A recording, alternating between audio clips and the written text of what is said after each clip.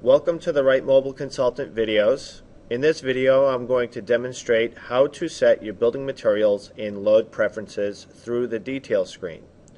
To begin, we'll select on the Details menu at the top of the screen. The first row is your wall type and your R value. The wall types are the following.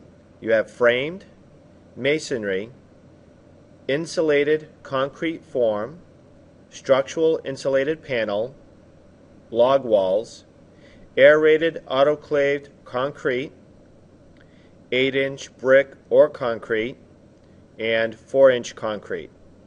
On the right hand side is your R value. This is the cavity R value, anything from R0 to R21. To the right is an arrow that represents details, so this row has wall details. Tap over the arrow and you can select your detailed frame wall construction, such as exterior board insulation, your exterior type, and your framing material. When you are finished, press Done. The next row here is the basement wall type and the R value. This only applies if you have a conditioned basement. If it's an unconditioned basement, leave it at none. If you do apply a basement wall type, it will automatically get applied to the first level that you drew from the footprint. The basement wall type options are block, 8-inch concrete or block, 4-inch concrete, insulated concrete form wall, and plywood. When you do select a basement wall type, the insulation options will appear on the right hand side. There's two R values here.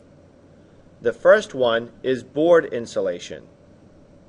The second R value is the cavity insulation when you frame out a wall in your basement. The details to the right opens up your detailed basement wall construction. The first row is your board insulation depth below grade, the core of your block walls, and how many feet below grade is this wall.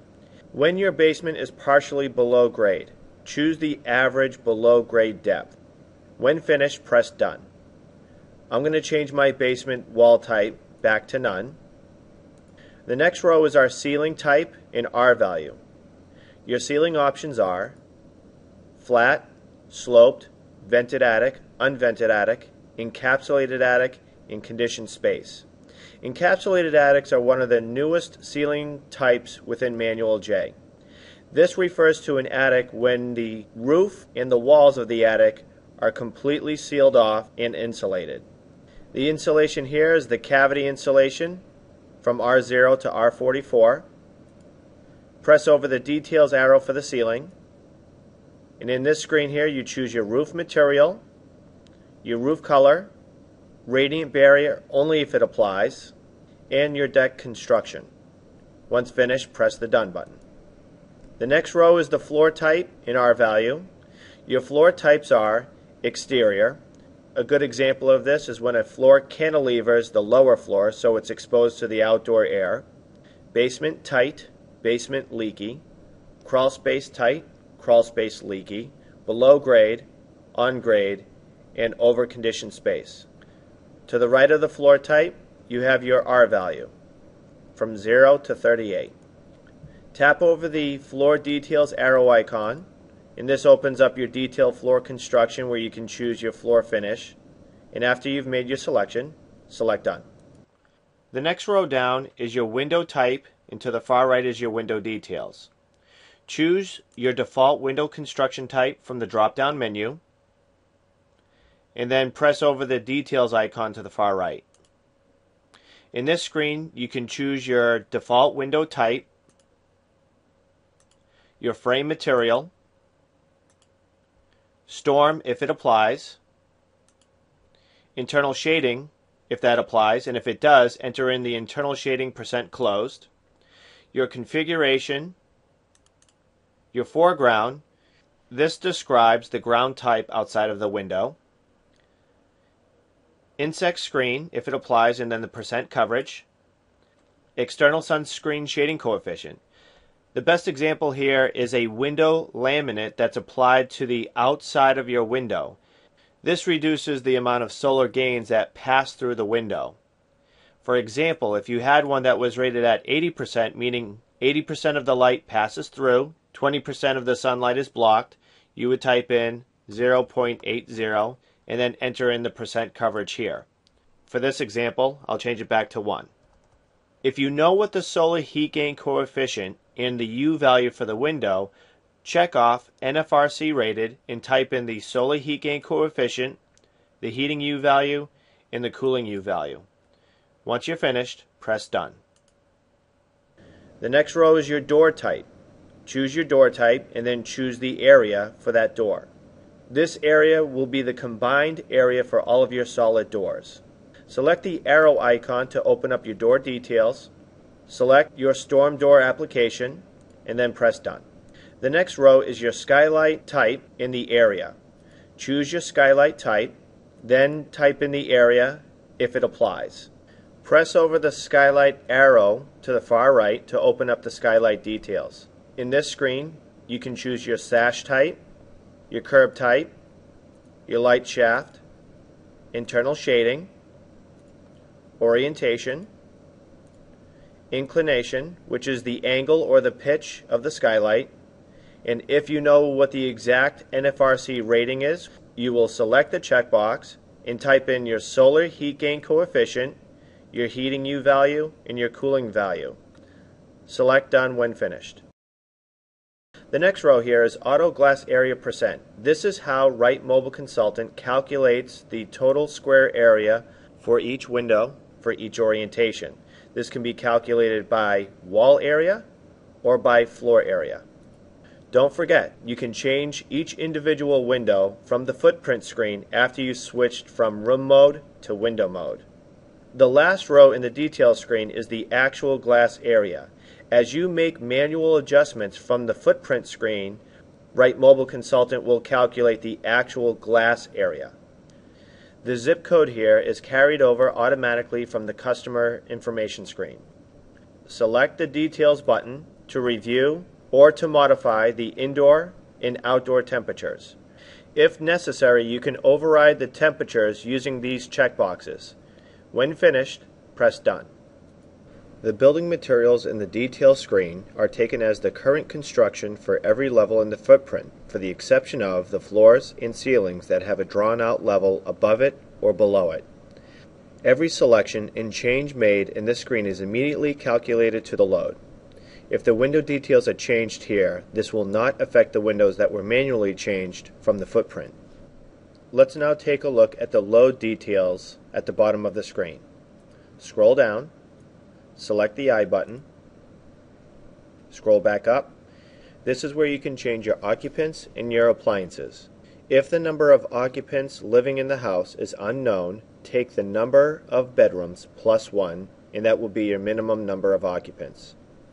The appliances and plants to the right have a details arrow, and this is where you can choose your default scenario for your standard appliances, add additional BTUs for other appliance loads, as well as latent loads, and enter in the number of plants at the bottom. Select Done when finished. Next is your duct losses and your duct gains. Select the arrow to the far right hand side. Start by selecting your duct location for your supply and your return. The options are conditioned space, unvented attic, vented attic, encapsulated attic, open crawl space, enclosed crawl space, vented leaky, enclosed crawl space tight, unconditioned basement vented leaky, unconditioned basement tight, garage doors closed, under slab and exterior wall. The next line down is your roof materials, roof color, radiant barrier if it applies, and your configuration. This refers to the location of your outlets. Radial represents a spider layout. You have perimeter outlets, center of room outlets, trunk and branch, perimeter outlets, and trunk and branch, center of room. Choose the most appropriate configuration for your ducts. For the return configuration, you have a drop down to the far right. The options are radial, close to unit, trunk and branch close to unit. The difference between radial and radial close to unit is when you have one central return that is close to unit. When you have multiple returns in a radial configuration, that's radial. The same rule applies for trunk and branch. When you have a central trunk and branch return, you choose trunk and branch close to unit. When you have multiple returns in a trunk and branch configuration, you choose trunk and branch. And then choose your duct sealing: extreme, notable, average, partial, and unsealed. Next is your insulation R value. This is the insulation that wraps around the ductwork. Your choices are 2, 4, 6, 8, and 0. Next is your heating discharge air temperature. This temperature is typically 100 degrees to 120 degrees for a heat pump and 120 degrees to 140 degrees for a furnace. Once finished, select Done. Next is your room height. This room height is applied to every level within the footprint. Use an average room height to compensate for spaces or levels that have vaulted ceilings. Below this is your HVAC systems. Select the arrow key to the right. You can check off for blower heat if the blower is not already reduced from the system's cooling capacity. If it's not already compensated for, check it off and type in the blower heat in watts to the right-hand side. If it's already compensated for, leave it unchecked. The next is heating humidification. Check this off if you have a bypass humidifier. If you do not have a humidifier, leave it unchecked. For steam humidifiers, also leave it unchecked. The next row here is atmospheric combustion. Check this off if you have either a furnace, a boiler, or a domestic hot water system that uses the surrounding air for combustion.